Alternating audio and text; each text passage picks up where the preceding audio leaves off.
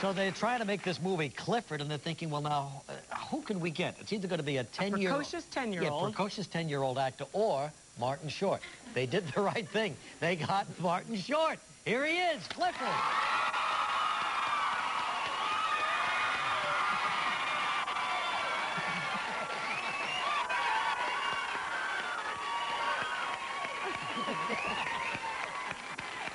Hello, my darling. I laughed. Hi, Reed. How you doing, I'm Martin? good. I laughed every time you did that to Charles Grodin. You knocked him over every time. I love you. This I little... say you're the bestest uncle in the whole wide world. Yes, and then boom, right into his gut. Oh. Now, was he on a box at the time? Was he on a Just tell us how kind you of a did riser? Yes, if I were sitting here with Grodin, these would be cut down. I see. So I'd be sitting like this. Yes. Yes. And my shirt, my Like collar at the would be bigger. banquet table. Yes. And I'd say, hello, do you have any extra butter for a little boy like me? Oh, but what a bad little boy. I'm this child. I really thought there was no redemption for this child. Well, you know, he does end up as a kindly old priest. Yeah. That's right. At Wayward Boysville. The only way he could be redeemed, this kid. Oh, my God. Yeah, but you know when you think of it, yes, all right, he blows up a few things and poisons people, but still.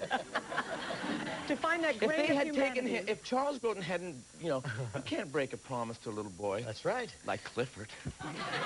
Just take the kid to Dino Land and get it over with. Dinosaur Land. Dinosaur World. Land. Dinosaur World, whatever it was, and he would have been happy. But you know what you've done? Cody thinks there's a real place called Dinosaur World now. Yeah. Thanks Well, with a your lot. money, you could build one, couldn't you? Oh, I'm kidding. That hurt, and you're responsible I'm for not it. responsible. No, I no, guess wait You're a thinking second. of Claudia Cohen, all right? Word's getting Not me. out, I guess. Oh, No, listen. gosh. I mean, certainly, Regis phoned me around 2 in the morning. Bring up the money thing. I said, Regis, you okay? I get lost.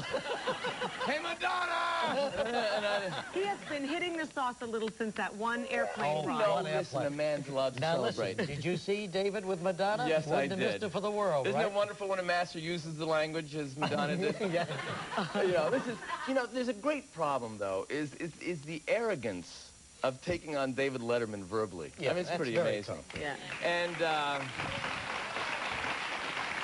but, you know, I mean, you realize that everyone in her world is just, you're great, Madonna, you're great. He's an idiot, you're great, you're great. I love that you put that stud in your thing and put dark in there. Oh, you're great. Well, you know, this is the downfall of a human being when they don't have some perspective. Well, but I think when she got out there, she realized what she was really up against, and I think maybe she may have changed her approach and just clammed up rather than had anything at all to say. I don't know. I think I agree with you that she's trying to constantly push an envelope, but she doesn't know a line and it backfires. It just... Well, there's a point. You can push to and then you lose people. But I did think he was hysterical. Yeah, it was funny, wasn't And it? it was great television. Yeah. There's no question Yeah, about it. it was great. Just reading So- his reactions were good. So I can imagine the No, delivery absolutely. It itself. was, and you could feel his tension, and you were with the audience. And then they kept flashing to this sweet couple in the audience, and they were like stunned. Oh. He was saying, And he was from Appleton, Wisconsin. absolutely. And he kept saying, couple. look what you're doing. Do you have... And then he kept turning to the TV screen and saying, turn down your volume. Oh, it was hysterical. It was very funny. And then he said, she won't leave. I know. And then maybe she'll be back tomorrow. Oh, it was something to see. Well, there are certain people in this world you have great chemistry with, and you've been on with David, and it's there. But I mean, with Charles Grodin, I think you two are so adorable together.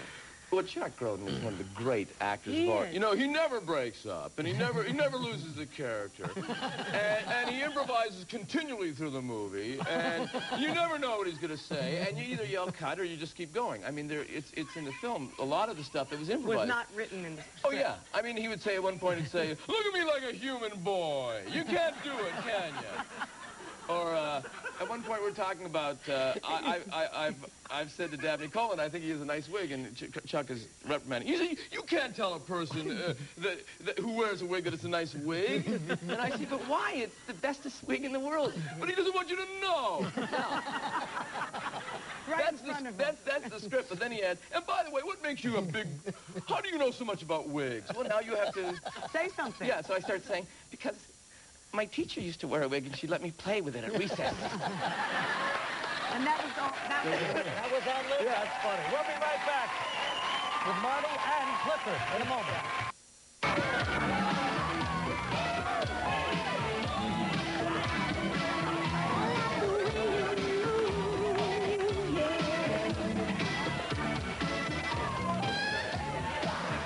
I wondered. Okay, there you go. Now, there you are. That's right. There's little Clifford dancing. Who are these? We called for we went to an agency in L.A., Amazons Are Us, and every dancer had to be 6'3" and over for that scene. Really? Because I'm 5'8", so if 6'3" is here, so that's a normal height, and that's a 10-year-old. So you weren't bending, crouching at all? Well, he did some nice little knee bends. No. There were certain times. No. It was ramping, and again, if Charles and I were heading toward the camera, he'd be on a ramp, and then when we passed the camera and you walked this way, we'd slip a real little 10-year-old in there. Well, let's take a look at a clip while we're talking about it right now. Of course, Mary Steenburgen, who was here yesterday, Charles Grodin and Dabney Coleman. It's a terrific cast, and Martin Short. We should probably tell him in a minute, too, what Mary said about him. Yeah. Now, you know, I don't think there's anything more meaningful to me than the welfare of our employees. Oh, this is my nephew, Clifford. This is say hello to my boss, Mr. Ellis. Oh, isn't he a cute little fella? Hi, Sonny. Good morning, Mr. Ellis. My, that's the bestest-looking wig I've ever seen. Oh, no, that's not a wig. You said it was a wig? No. You called it a rug. No, you misunderstood me, son. I never said you wore a wig, sir. Good. No, you know. It's not a wig. I know that, sir. Come on. Kidding? Not a rug either. Let's don't worry about that. Right, don't worry about that. That's the least of the habits he reads. Again, the amazing thing about Grodin is just his little eye thing to the hairline. Oh, he's- just up and down. And Dabney Coleman's fat, directed by Paul Flaherty. You know, this is the first time that anyone has ever done an impression of Charles Grodin, to my knowledge. Really? Really? No. Oh, Chuck is great. Chuck, has a million... Well, Chuck, I call him Chuck. No one else calls him Chuck. Do you know the other thing? I'll tell you in a second. But I was going to say that, Charles has written a book on his... And he's a million stories about show business, and he's written a book. So whenever he tells you a story, I remember the time I was working with Candy Burke. Well, it's in the book. Like we're all we supposed keep it to on know our nightstand. what page it's on, It's in the book. He's adorable. She has never given a bad performance. He's just great. No. I'll tell you one quick story, because I want to talk to you a little bit more. But Jack Parr and Charles Grodin and I had dinner with our wives, okay? Wow. When was And this? this was about two months ago. What? Yes. I must have been out of town. You Go ahead. were out of town. You were at home like this. That's So 20. I'm sitting between... Stop it. Well, I'm kidding. Go ahead. You're going to get me in trouble. She's going to think I put you up to it. You did. But you're doing... Marty! But you're doing great. Yeah, But anyway, if a subject came up, and I'm not kidding you, the island of Tonga came up. And Jack Parr was telling a story about Tonga, and Charles Grodin said, you want to hear about Tonga? I'll tell you about Tonga. All of a sudden, take me back to Tonga, he said. It was unbelievable. What a great dinner that would be. Yeah, it was Jack a lot saying, Tonga, this is all true. And Chuck saying, I know about Tonga. Well, it's in the book.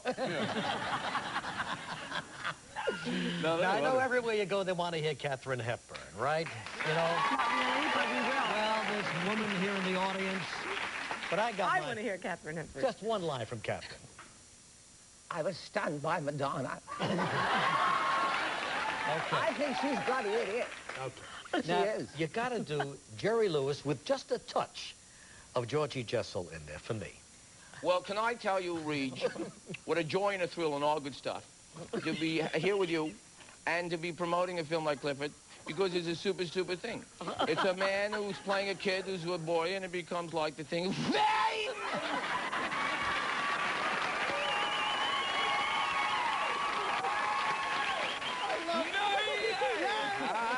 Oh, boy. Oh, I love that. But I saw you one night on the Disney Channel with Jerry. That's true. You were reviewing the Martin Lewis years, one of those... It was very exciting. I'd never met Jerry. I didn't understand why you were there, because you do him occasionally? Because, truthfully, Jerry Lewis is one of the true consistent influences of every major comedian working today. If you talk to Steve Martin, if you talk to Chevy Chase, if you talk to Tom Hanks, they will all say, at some level or another, at one point or another, they did a Jerry. Yeah.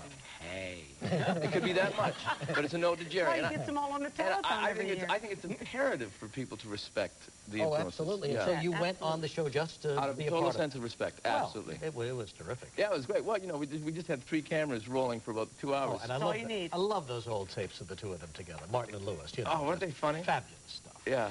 Well, look, you got a series opening up at NBC soon. Yes. It's a show within a variety show.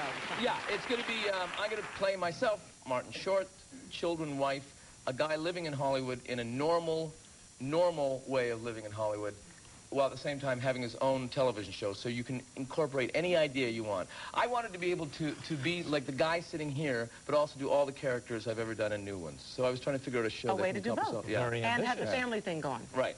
It's a hit. No, no question. Something Oh, different, well, no doubt listen. about it. And she is a piece of it. As she does with everything. Yeah. What else piece of me?